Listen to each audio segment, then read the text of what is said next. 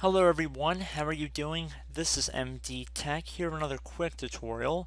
Today I'm going to show you guys how to create a currency symbol and add decimals to values in Microsoft Excel. So pretty straightforward tutorial, and it's a couple little tricks that I figure should be kind of combined into one subject. So number one, let's say we have this Excel file here and we have these numbers. Not only do we want to add a dollar sign to all of them at the same time rather than just going one at a time, but we also want to add cents, so .00 to the end or something like that. So pretty simple. I know in some cases the cells might have already been formatted where if you try and insert a dollar sign it won't let you.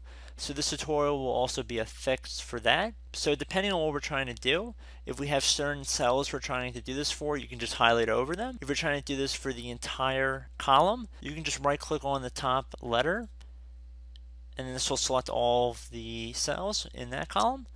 And then you want to go down to where it says Format Cells and left click on it.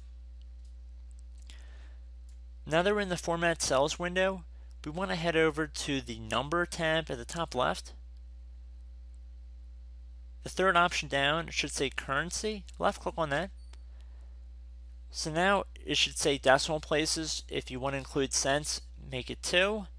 And then the symbol, set it to the dollar sign if you want. If you have other currency, you could do that as well.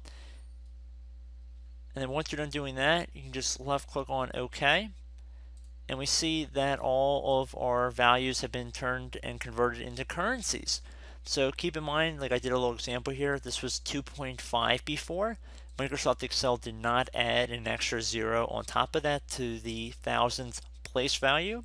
So it appears as it should, $2.50, and all of them should appear in the correct format. So I hope you guys enjoyed this brief tutorial, and I will catch you in the next video. Goodbye.